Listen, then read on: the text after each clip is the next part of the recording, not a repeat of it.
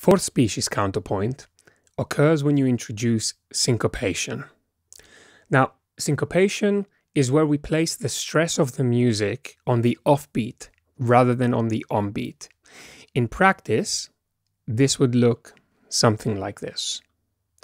So we've got our fixed melody playing at the beginning of the beats, every beat, and our counterpoint playing on the offbeat. Therefore, introducing syncopation purely by the fact that they're not actually playing at the same time at all. Now, here are a few guidelines for composing melodies in fourth species counterpoint. The counterpoint melody should resolve downwards by a step.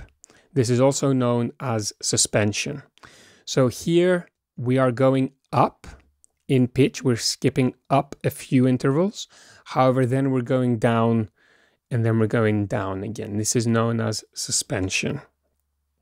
Now, avoid using more than 8 suspensions recurringly. So here I'm using 1, 2, and then we're repeating and going back up.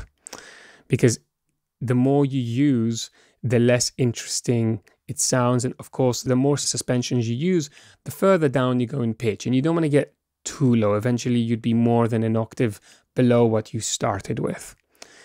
Consonant intervals can be used as much as you like without restraining this, simply because you won't be playing it alongside at the same time as the actual fixed melody.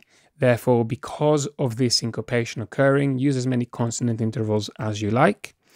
One guideline is to avoid using dissonant intervals on the offbeats. Again, I don't like this guideline. I think dissonant intervals on the offbeats can sound fairly good, especially if you're making something like techno music or psytrance music, which it's good if it sounds a little bit dark. So keep that in mind. The style of music, whether you want to make your melodies sound a little bit dark or happy, can also dictate whether you use more consonant or more dissonant intervals. Now, a couple more. Don't use unisons or octaves too much. And the counterpoint melody must begin with a half rest. A rest basically means you won't play a note for a specific period of time.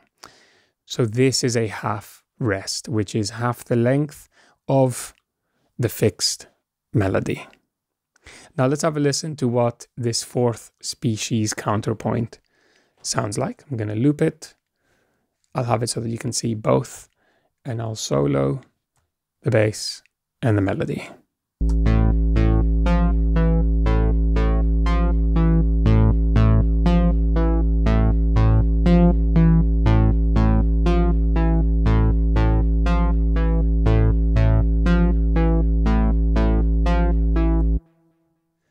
Now that sounds great, but again, using just fourth species counterpoint can be a little bit bland if it's all exactly the same. We can actually mix this up quite easily. So over here, I'm going to change it to first species counterpoint. And here I'm going to go from here to here.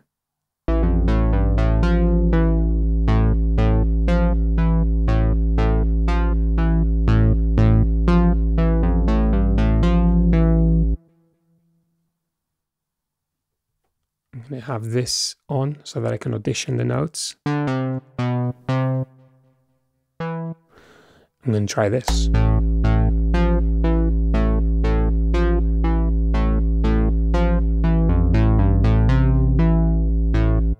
And now I'm using a combination of 4 species, of second species, and of first species over here.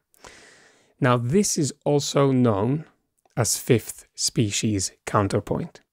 You see, fifth species counterpoint is purely just all the other different types of counterpoints being mixed together into one counterpoint melody. And this is the way that I would advise, that I would push you to try and compose your music. Because in this way, you can come up with something generally more interesting than sticking to one individual type of species. By the same token, there are certain genres where it benefits you to stick to one certain type of species. Study the genre you want to make music in. Really try to identify what kind of counterpoint species they are using and replicate them in your own productions. Thank you for watching. I'll see you in the next video.